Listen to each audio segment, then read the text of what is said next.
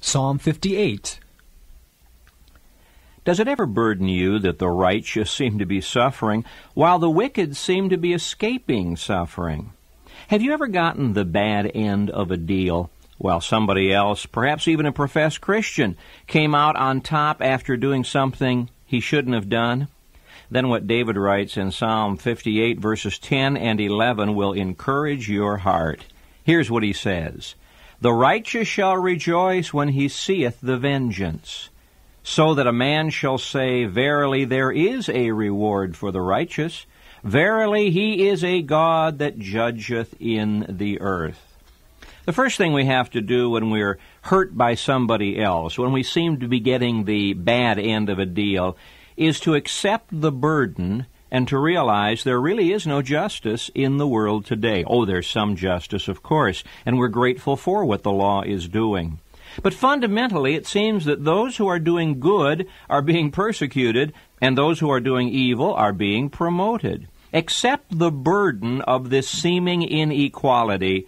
That's the way things are in this world. Secondly, leave the whole thing with the Lord. You see, our problem is that when somebody does something that shouldn't be done, we right away want to plunge in and get involved. Well, leave it with God. He says, "Vengeance is mine, I will repay, saith the Lord." So that a man shall say, Verily there is a reward for the righteous. Verily he is a God that judgeth in the earth. And that leads us to our third word of counsel. Wait on the Lord, your reward is yet to come. You see, as far as this world is concerned, this is heaven for the unsaved.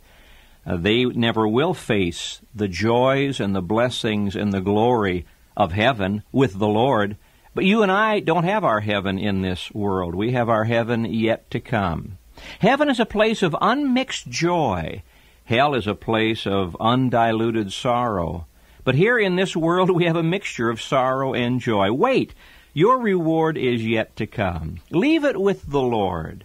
Just roll that burden upon Him, and He will take care of it. He promises, because He is a God that judges in the earth.